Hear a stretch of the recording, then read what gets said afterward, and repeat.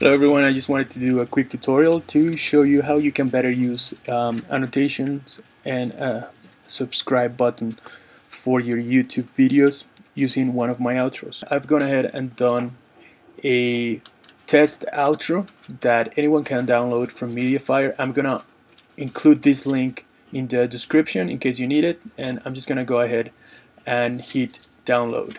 What we have is a folder with two versions inside. One is the regular version and one is the transparent version. The regular version, you can easily see it here.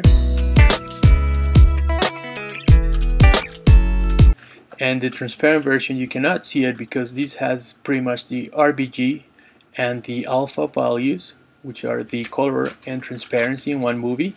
So you won't be able to see it, but you can go ahead and try in your editing system and see if this would work for you.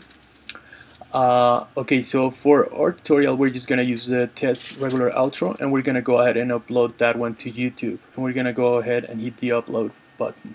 Use the select files to upload, and I am going to show in my downloads this one here, and I'm gonna choose that one to upload it. Okay, as you can see it has uploaded, so I'm just gonna go ahead and hit publish.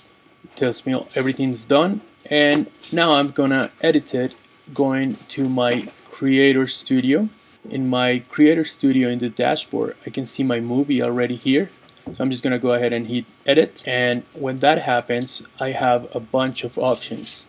So I can enhance it, I can choose a different audio, and this is what we're looking for, annotations.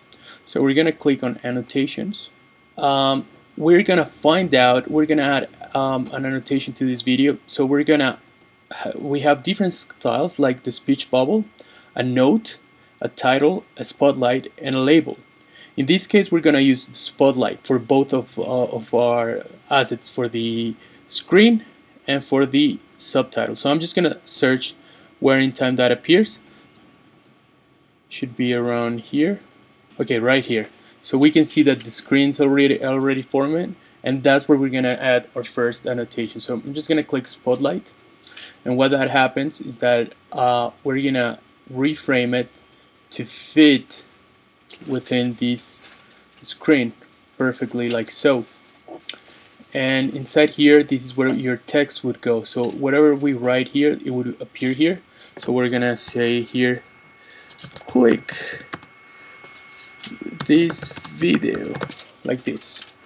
And you can obviously change the size to, let's say, 16. It's a bit bigger. And you can change the color if you want it white. In this case white would work better, but I like it black.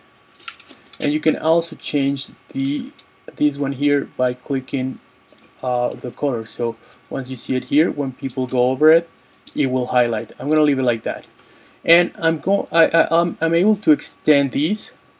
So I'm gonna extend it all the way. It just goes to here because it's 9 seconds, and it goes all the way to the end. And now I'm gonna add a link. So I'm gonna go ahead and click here, and I'm gonna search for a video in my YouTube. So I'm just gonna click on that video, and I'm gonna link to that video. And so here's how you do it. Just pause it here, and here where it says share, I'm gonna click, and I'm going to copy that link. And when I go back to my editor, I'm gonna paste that link here. And as you can see, it says here preview link. So I'm gonna say open it in any window and preview that link.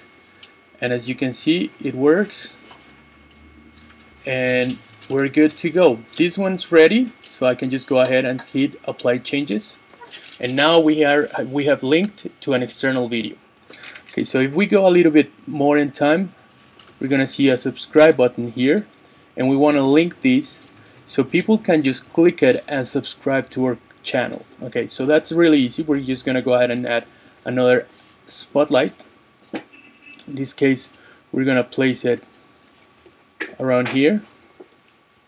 We're not gonna add any text. We're gonna leave it as it is, but we want to add a link right there. So we're gonna say link, and we want to link to a subscribe.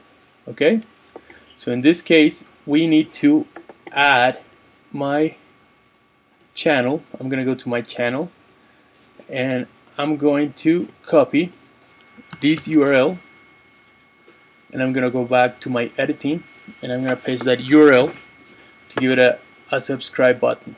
And once we have everything ready, we're gonna extend it all the way to the end. We can go ahead and preview the link, and as you can see, it's taking me to my channel.